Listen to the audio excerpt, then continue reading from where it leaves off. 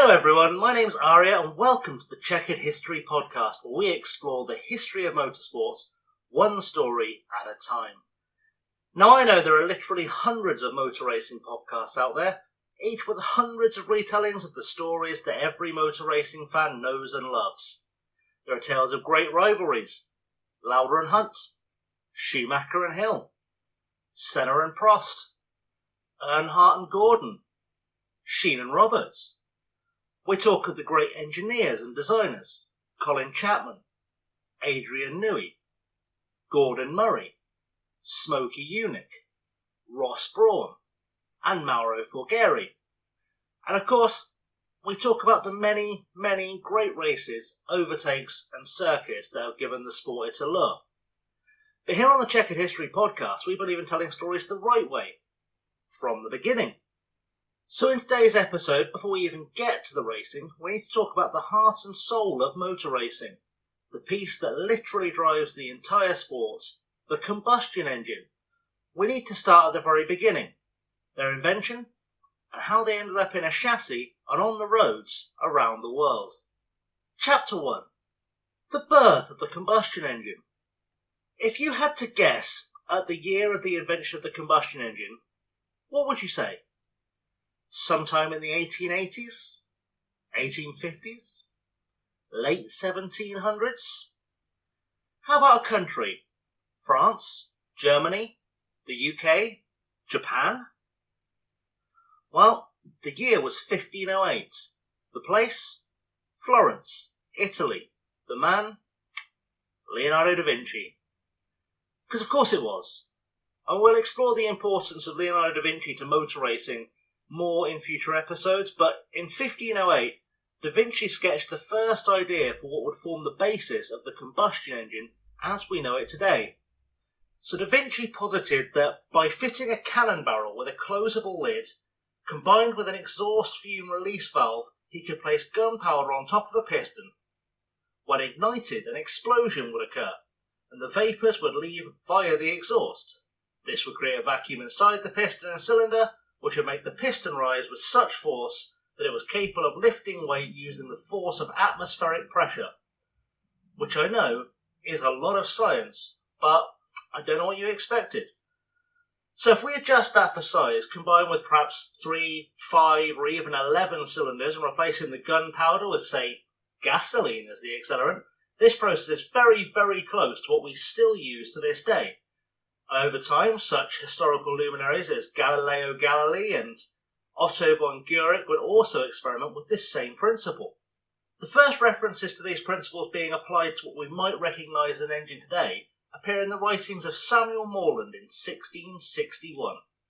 In a letter of patent written by King Charles II on the 11th of December 1611, an engine that used gunpowder and the vacuum principle to draw water from wells was described.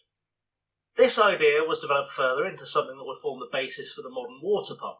In 1678, Jean de Hautefeuille, I've never pronounced that right, but it's okay, we'll get over it, suggested adapting Morland's design to raise water from the Seine to supply Versailles. These early engines, it must be said, worked purely on a basic vacuum principle and had no mechanical parts. However, those would be along very, very shortly.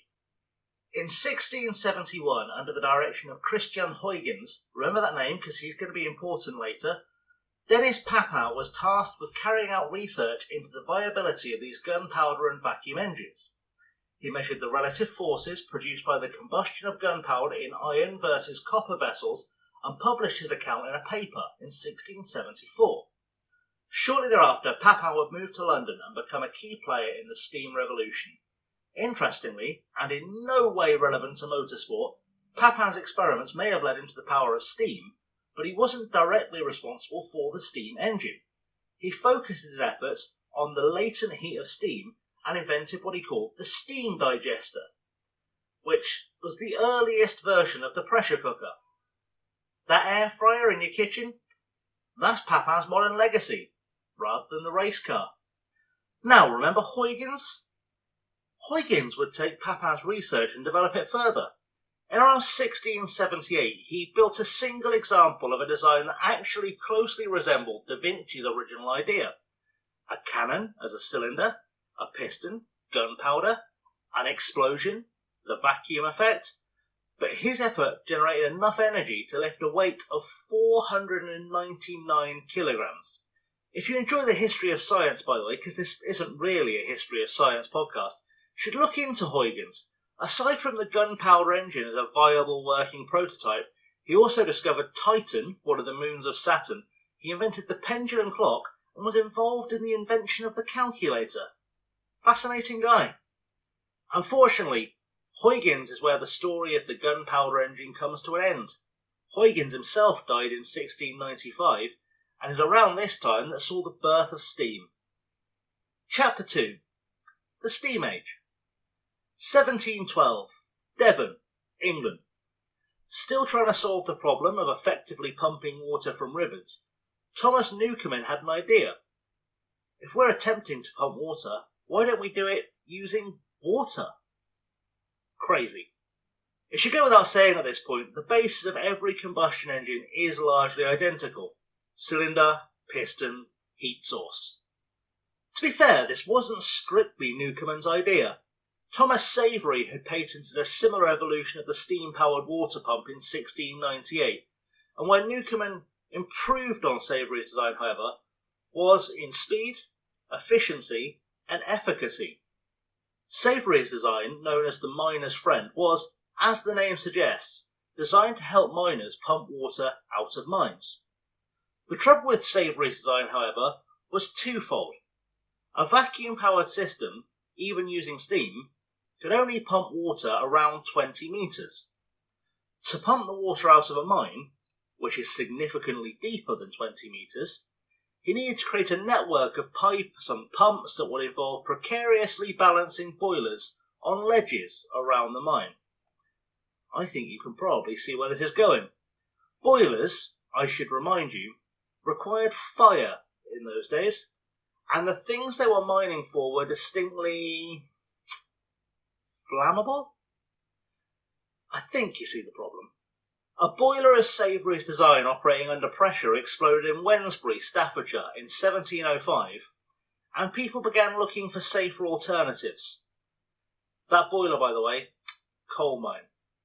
You see how that didn't go well. Enter Newcomen. Newcomen was introduced to the work of Papin and set about making a safe, powerful, steam-driven pump. He had to solve three problems. He needed to keep a continuous, reliable, safe supply of steam. He needed to be able to dispose of the condensed water that he was taking from the mine, and he needed to efficiently draw water from the bottom of the mine. He solved the first problem simply by lowering the pressure in the boiler. Less pressure, less explosions. Simple. The second, good old-fashioned plumbing. Give it a pipe to run down, and you can tell water where to go. The final part, though, well, he fixed this by introducing mechanical parts. The vacuum pump system was limited by only being able to draw water around 9 metres. Even with steam, you were limited to about 20 metres. The reason for this was because you could only draw water so far before you ran out of space in the vacuum chamber for the water to fill, but you needed a certain size chamber to produce the vacuum effect. I guess the best way to explain this in regular, non-nerd terms is that if you imagine you've got a pint glass, you can only put so much liquid into the pint glass. About a pint, funnily enough. If you keep pouring it, but there's a lid on the pint glass, you're just going to make a mess. That's how that's going to go. But this is where the origins of the combustion chamber go full circle. The original gunpowder combustion chamber was designed to lift weight, not water. Newcomen had figured out that he could use his engine to lift a weighted rod, and the rod would sit at the opposite end of a rocking beam, like a seesaw. The rod would fall into the mine shaft, through another chamber using gravity, with the steam engine being used to pull the weight down and lift the rod back up. The rod would draw water with it. Find a way to collect the water, like, say, plumbing, repeat as necessary. With the introduction of this mechanical element alongside the combustion element, the engine, as we know it today, was born. Chapter 3. The first practical engine.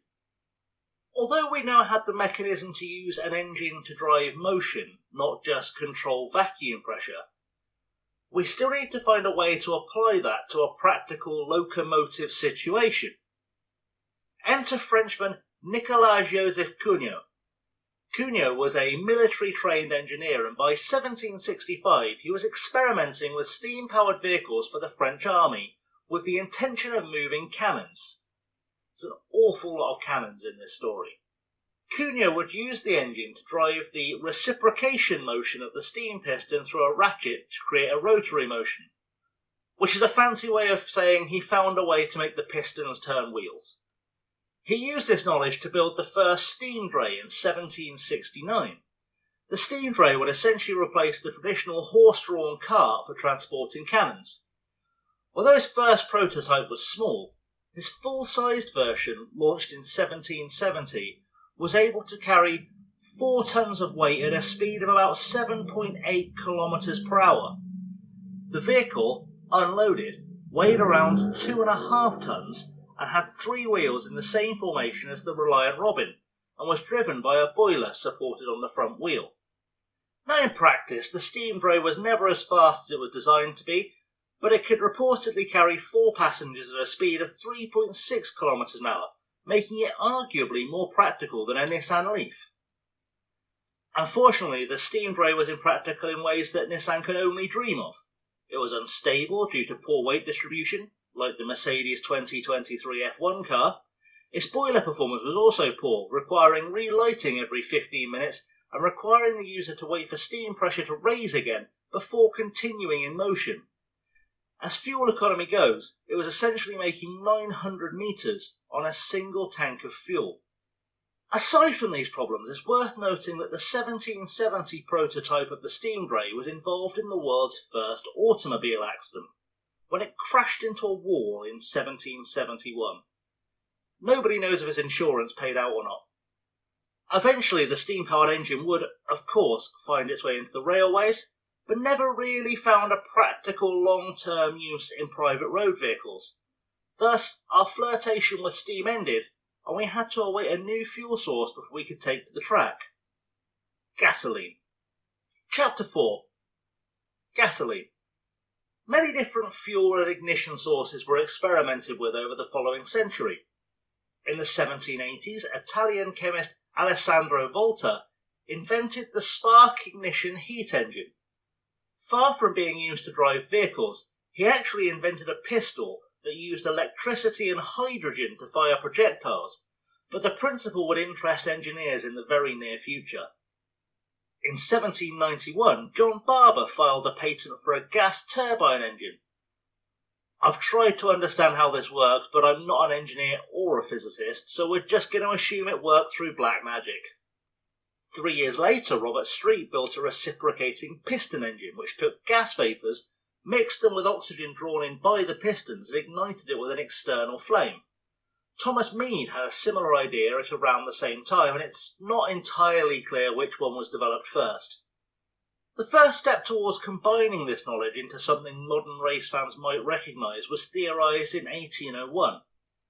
Philippe Le Bon d'Umbastine, who I think might have been in Duran, came up with the concept of a 2-stroke gas engine.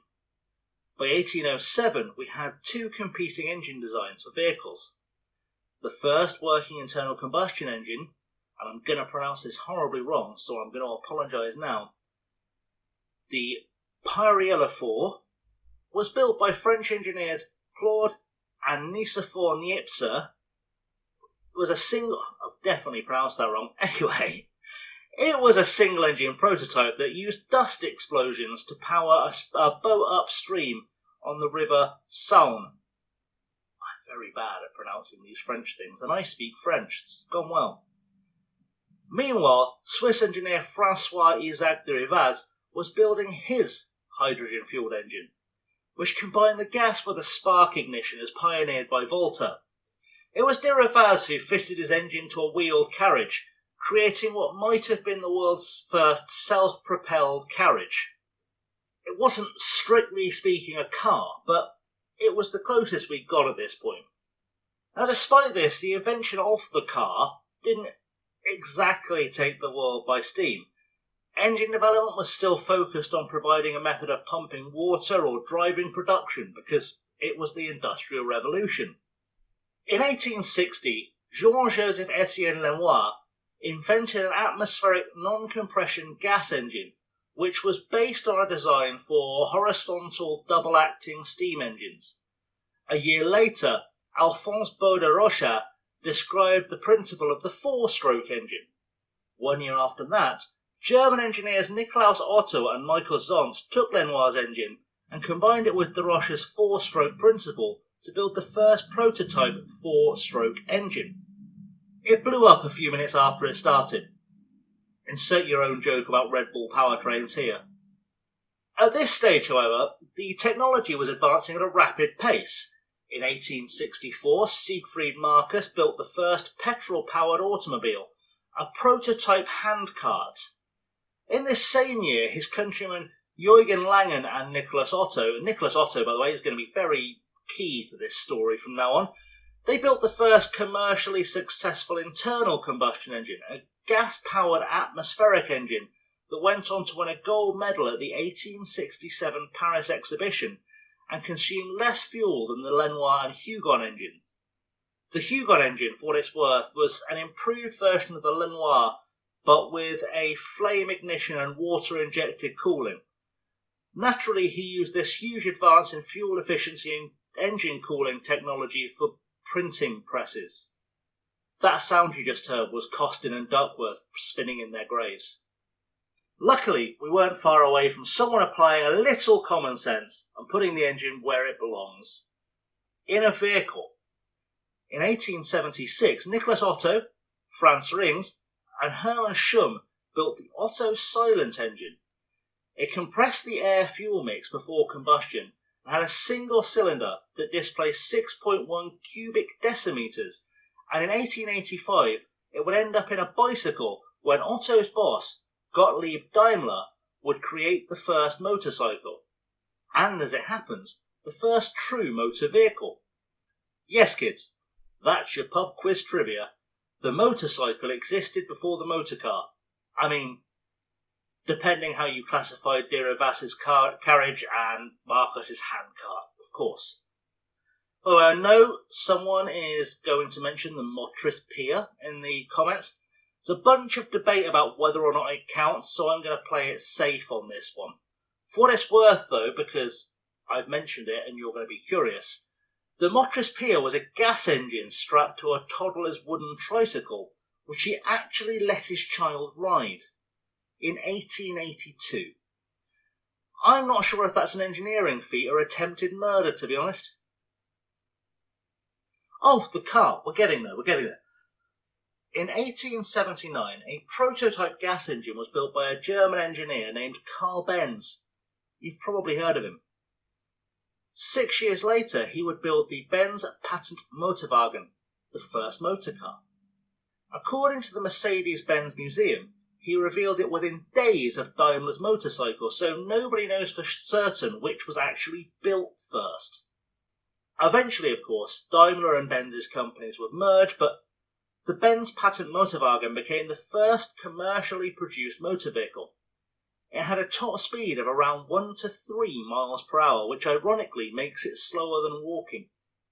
Interesting side note, by the way, it was also the first motor vehicle to feature gears and brake pads, both of which were the innovation of Benz's wife Bertha. She came up with this suggestion after borrowing the vehicle, without Karl's knowledge, to take their sons to visit her mother 65 miles away, the first ever long-distance drive. She stopped at pharmacies along the way for fuel. However, those of you keeping note of the timeline have probably realised that we've reached 1885. You're probably also thinking, I thought this was a motor racing podcast. Well, throughout the 19th century, people have been working on ideas for a gearbox. In 1893, the differential gearbox was invented, allowing wheels to move independently when going around corners. By 1894, the differential gearbox was commercially available, manufactured by the American Compagnie Parisienne des Arts. I've definitely pronounced that wrong, and I don't care. It allowed vehicles to go faster than 20 miles an hour, 30 kilometres per hour for the very, very first time. On June 28th, 1895, it was time to go racing. And that, my friends, is a story for the next episode. So if you're watching this on YouTube, please like, subscribe, ring the bell, leave comments, share it with your friends to get the old algorithm excited. I'll read out some of your comments at the start of the next episode.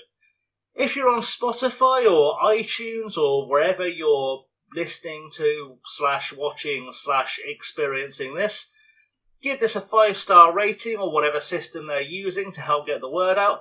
If you feel like helping me get these out faster, there is a Patreon link in the description below. Patrons can request stories to switch up the timeline a little bit for future episodes. And in the meantime, I'm going to thank you all for watching. I have been Aria. You may know me from YouTube as Chasing Laney. If you don't, I play lots of racing games over there, so go enjoy that, I guess. Until next time, this has been a Chequered History podcast, and I'll speak to you very soon.